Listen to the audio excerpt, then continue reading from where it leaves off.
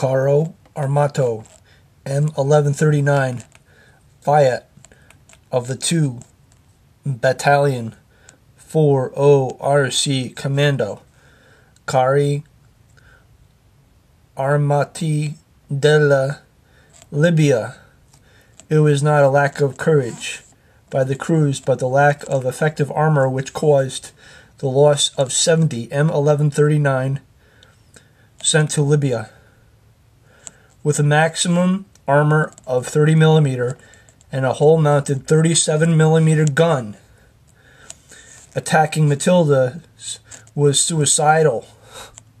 At most, a tank could be used against strong points, as long as these were not heavily armed. I guess the Italians could have built a heavier tank. Now here's the piece that's causing all the controversy at Aberdeen. I saw one in Borden, Canada, and there's the Aberdeen example. M1340 of the second series. One of the chronic weaknesses of this tank was the mediocre quality of its bolted armor.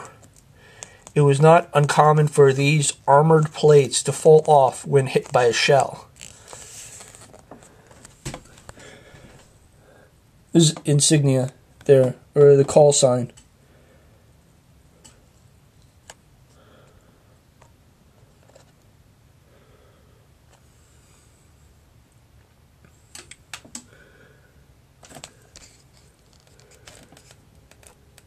M1340 of the 4 Battaglione Cari M was the Italian Army's first modern tank.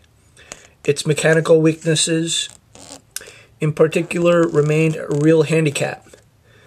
Painted in standard dark green, this M1340 of the 4th series is the second tank of the first platoon.